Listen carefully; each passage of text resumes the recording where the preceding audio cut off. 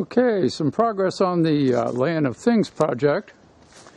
This building is the first one to be wired up. I've been testing on my bench until just now.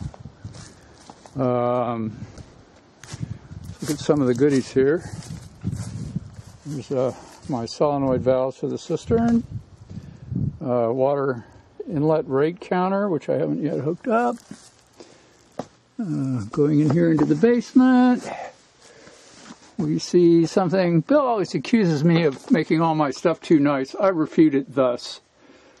There's the Arduino with a bunch of sensors wired up to it.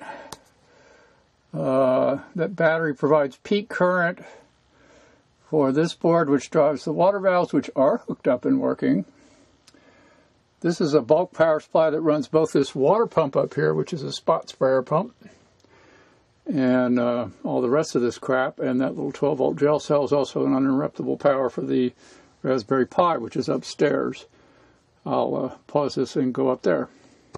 Okay, up here we have a Raspberry Pi Model 2, which isn't strictly required, but does make things go a little faster. It's running wirelessly right now, because, as you might be able to have seen outside, the network cable is currently dug up. I have this little camera on a gimbal servo sitting there, but I don't have the servo hooked up. Your regular keyboard and so on. But the whole point of this, of course, is that I don't have to run it from here. I can run it from any web browser on my LAN. But we can also run it locally. Look at plots. This is over the last hour. I had my water tank full, and I deliberately, we'll show this on Kazam maybe, ran it down to the next step on the sensor just to see the sensor work. I've got plenty of spare water. And in fact, while we're waiting for that to happen, we can go home, as it were. Go to the water control page. This is for the manual. Open the intake valve, set the valves, and we will discover, I think, we just close this for memory savings. I think we're going to discover that the intake valve is now open when we go out here. Yes, there's a lot of junk in here. This needs to be cleaned up, because I'm going to live here now. You can see we're digging up the foundation for an add-on to make it even nicer. And there was where the network cable used to come through. Obviously, I didn't want to plow it. If we go down here, you can see if that worked.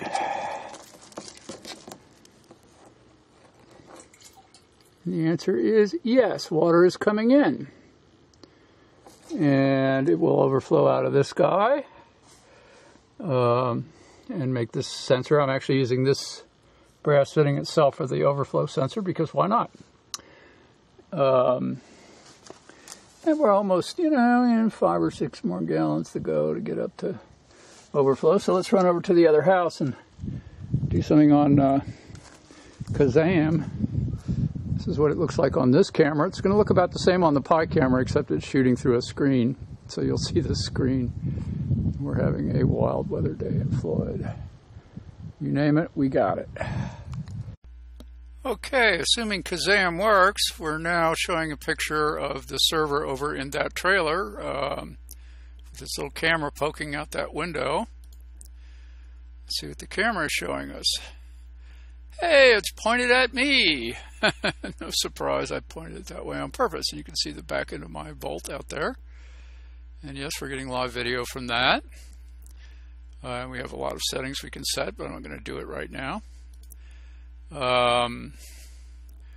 We can look at the water control page. I showed you on something else, and it shows the water inlet valve open because we opened it from over there. Same web page, same CGI. Let's look at some plots and let's see if we can see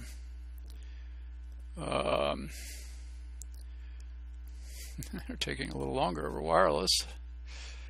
We're still showing that we haven't got enough water in to actually hit the overflow, which is 225 gallons. But we will. We'll give it a few seconds. Meanwhile, we can actually see the transition. In fact, let's go for a long-term plot. Go for 1 week first. While we're waiting, and we will be waiting for a while, the Pi takes about 10 or 15 seconds to compute this, and apparently we're not getting blazing speed over wireless. We are now seeing a week's worth of temperatures and some goofing around here at the transition between moving it from my bench downstairs in this building to outdoors. The water, which was initially full when I first hooked it up, and then I flushed the toilet a few times to get it off the overflow. And some temperatures. Now, what I was marking as flue temperature is now a thermocouple that's sitting in the basement over there where it's pretty cool. The CPU of the Pi is warmer because it's pretty warm in that room. I have a pilot light from a heater running all the time. So the Pi box has also got a little warmer, but also I've been beating the snot out of the Pi with database administration and whatnot. So if we go back, it's actually not that completely unsmooth the transition. Let's look at all the data. I've got my testing database for all time, so to speak. It's less than 30 days. And I use 30 days rather than a month because who wants to deal with February and all that other stuff, you know? I mean, if you're just looking at weather trends for deciding what to do in your garden, you don't really care. But obviously it's going to take a little longer to actually plot that much data because these are 1 minute per sample.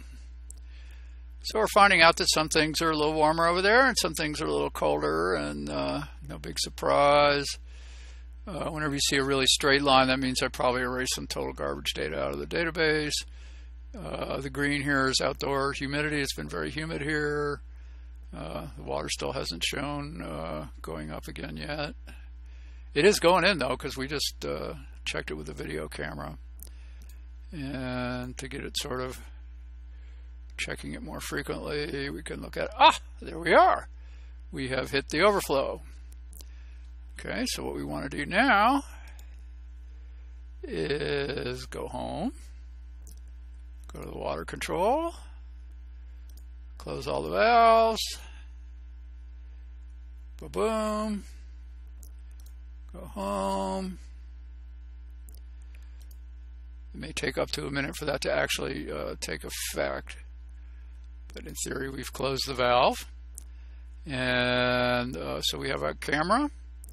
We have our plots, we have water valve control. We don't yet have the rate meters hooked up for the water flow, so we don't see it yet. We will on this plot, which right now only has this, but we're taking data. It's just always taking 0 because they're not hooked up to count. I'm going to do that a little bit later on this afternoon, I hope. So now when it's raining, and I know I've got good water because I can sort of look out the window and look at my water collection tank. I can say open the valve. I know how much is room in the cistern, and I know when to close the valve or dump grubby, dirty water out, like stuff that's got bird poo and pollen and whatnot. Pollen is actually our enemy here. The birds have plenty of trees. They don't really hang out on my roof. And do it. But the full automation is waiting for another unit to be built for this building, which will create its own database, which will know about the water collection system at this end and so on and so forth. And then a control program will be written by me that will look at both databases and decide what to do, so I won't have to do it manually. But doing it from the comfort here of my couch, it still beats the crap out of going out with an umbrella and unscrewing doors and twisting valves and waiting for things to happen at some very slow pace. As you saw, the water doesn't run in very fast. And you know, being in the rain and or cold while this is happening, this is going to completely rock. Overdoing that will probably save me a number of hours a week. So looking good so far. We're almost there for at least one of the buildings, and guess what, I can steal almost all of this software for the other one. Other than the details of the database column names, it's pretty much the same stuff. So enjoy, and later on we have the, what do you call that? The Internet of Things, except we're not on the internet. Good luck trying to steal my data or set my house on fire. Later on, people.